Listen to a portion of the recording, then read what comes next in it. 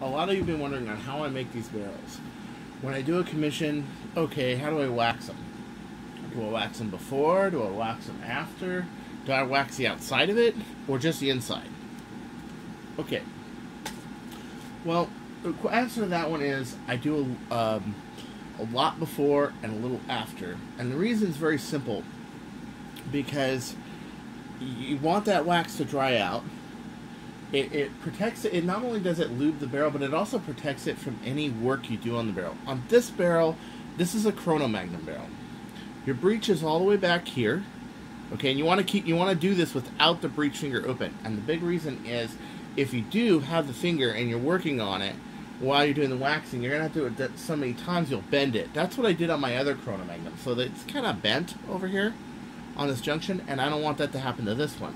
This is a commission for a friend, a long overdue friend. I have another commission I got to do for somebody else. I'm going to ask them if they want a KronoMag wire than a BDSM and pay me $40 after I send it to them. Very important, after. I've been very slow with commissions.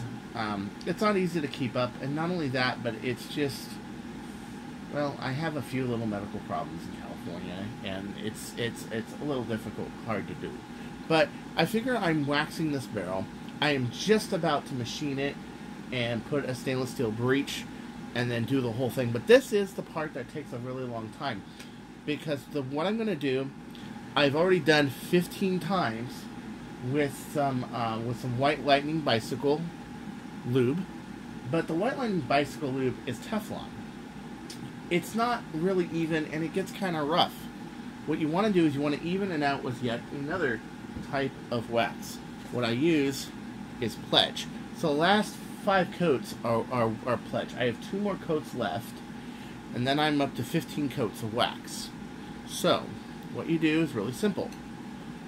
You shake up the Pledge very well. Now put in mind, Pledge is not just wax. It is oils, it is water, and the trick is you want to dry out the water but keep the oils and the wax. And what it does is it uses the Teflon lube as a fortifying layer of wax that dries on there. And then it dries in the sun. You put it on the dash of your car for a few days. You let it dry. And you let it sit like this so the air goes through both sides. Okay? And then the last 5 coats you do over 5 days. So probably Wednesday or Thursday I'm going to start building this barrel, finally. I had some barrels, but they were all 12 inches. And everybody knows I need that breech. And I was going to make it an over 9/16 breech, but I'm like, nah, let's do it 17/3 seconds all the way through. That way when the dart goes in, it's at the same height of the barrel. It's going to be a very exciting, this person's going to be very happy to get this commission. This is the incredible blaster. For reference, let's measure out 11 inches. And then there's going to be an Ultramatch port at the end. So the overall length is actually going to be more like 12 1/8. Okay, that's how long the barrel is, and what's left after this is your feed tab right there. So this is exactly measured at 11 inches. Okay. My other barrel on the other KronoMag is actually 10 inches effective. I gave him 1 more inch more because mine pops at higher velocities, higher springs, higher spring rates. If I put any kind of Teflon on it, it tends to be too much pressure. What you want to do is you want to leave it on the inside. You want to take a piece of white foam and push it out the other side. Okay? What I did there is I applied a layer of wax on the inside. And then I have another piece of brass. Not stainless steel, not aluminum. You want to use plastic or brass or whatever. On this one I got to use the brass because the plastic I usually use is not enough. Now, I took this going out. I took the Pledge that looks like, well, I don't want to go there. This is not an X-rated show. And now I'm twisting this back in. Okay, I'm going to run this through a few times. Okay, and you want to push it in like so. And take this marker like so. And I do recommend waxing the whole thing, the finger, everything. Okay, one more. Okay. So I'm doing this from the crown side. Okay, this is the crown side. I've already crowned this, leveled this, everything. Okay, this was off a 36-inch piece of brass stock, and the crown, the natural crown, was not even. I had to go back and crown the whole thing. Never assume your brass is perfectly cut. A lot of times this day and age with Canis brass, it isn't. It's close, but do you really want to have to recite it? I don't.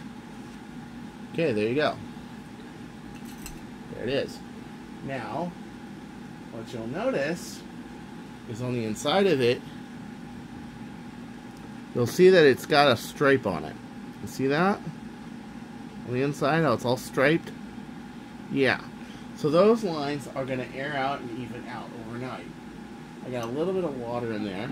I'm going to just pop it out like so. And there it is. So I just put a layer of wax straight down in it. I'm going to let this dry overnight. I'm going to run it through. Now what you do the next day is you take a clean dart like an ACC, like an ACC version 3, and you just push it through a few times until you have a totally shiny surface. You're taking the dried out wax and you're unwaxing it. The pledge layers you don't need to cook, but the Teflon layers, the tank Teflon layers, you do. After that is done, you've got yourself a pretty permanent wax layer, and the user, all he has to do is take a dart, pretty much push a dart through with pledge around it, like after every meet or so, and he's going to keep that wax lube. He never goes through the Teflon, so he never really has to use Teflon. In the beginning, I was just using Teflon, and what I found was this is much better. It's a much nicer surface. It's a very wet kind of feeling surface, but yet dry. And it doesn't chalk up the barrels like Teflon by itself. It evens it out very nicely. So I'm thinking next videos I'm going to show making a Chrono-Magnum breech. I'm not sure about that yet. As you guys know, I'm not the best film artist in the world. But tell me in the comments what you think. Do you guys want to see it? How I make the pusher, how I make the barrel. And then maybe later I'll show you how I do the outer barrel, which is a piece of of anodized aluminum, just like that one up there. Yeah. Well, until next time, this is Chris Cartaya. Don't you go changing. Peace out.